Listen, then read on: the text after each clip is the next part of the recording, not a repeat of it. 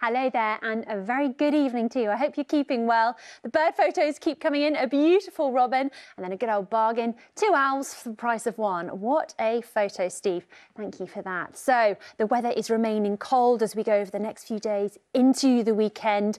We keep the risk of frost and fog out there. And in fact, tonight and tomorrow you may well get a bit of ice on any untreated surfaces, possibly even a few flakes of snow around the Chilterns tomorrow.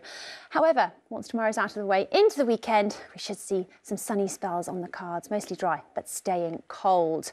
Once again, highs of only 2 or 3 degrees, many places staying around freezing. Now, into the weekend, we hold on to some frosts and fog patches and that cold weather, but hopefully some decent sunny spells out there. And then as we get to Monday, things turning a little bit cloudier, but the temperatures very slowly starting to recover.